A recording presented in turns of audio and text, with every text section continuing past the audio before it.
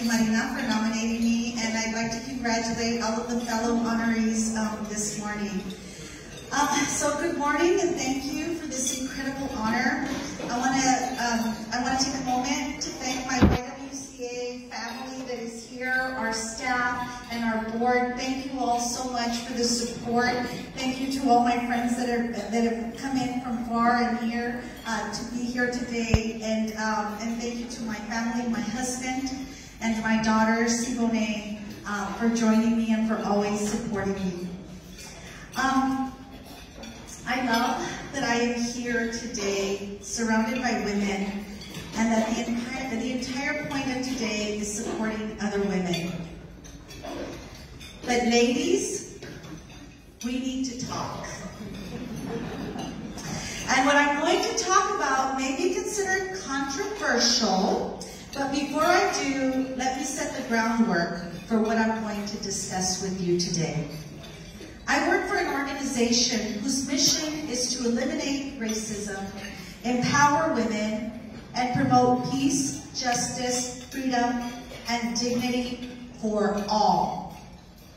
In 2021, you would think that this mission would be non-controversial, but it is not. Much of what YWCA stands for, and much of what I believe, is considered radical.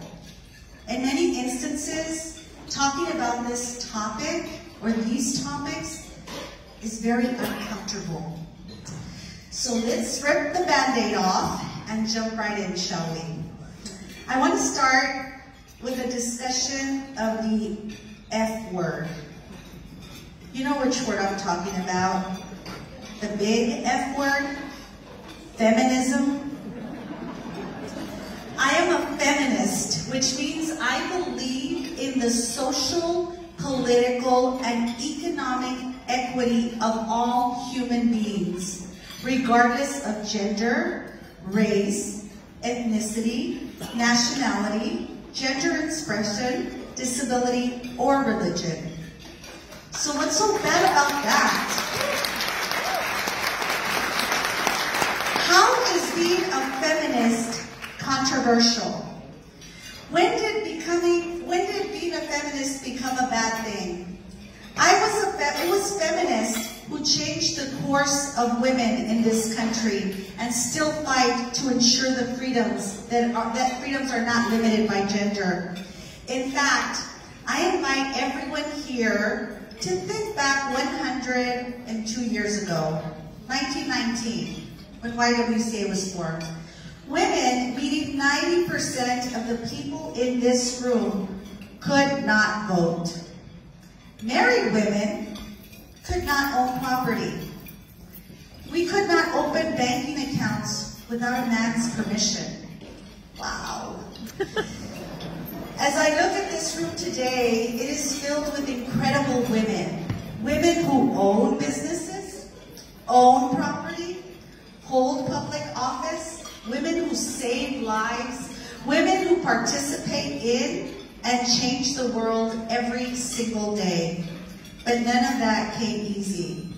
People fought and died for the rights we all enjoy today. And when you consider what women have accomplished and the differences between now and 2019, we could all sit back, smile, and feel like our work is done. But ladies, our work is not done. Our work is not done when teachers can be asked to present opposing views to the Holocaust. Our work is not done when women are paid less than men for doing the same job with the same qualifications. Our job is not done when families do not have access to health care or go hungry every day. Our work is not done when women no longer have the right to decide what to do with their own bodies. Our work is not done when thousands of rape kits sit untested in warehouses throughout this country. Our work is not done when nearly 50% of transgender individuals contemplate suicide. Our work is not done when Indigenous and women of color continue without justice. Our work is not done when refugees are labeled as criminals. Our work is not done when it has become more difficult to vote. And our work is certainly not done when domestic violence shelters continue to be filled to capacity. So ladies, our work is not done. Our work is not done, but this room inspires me. It inspired me because I know that women in this room can right that wrong.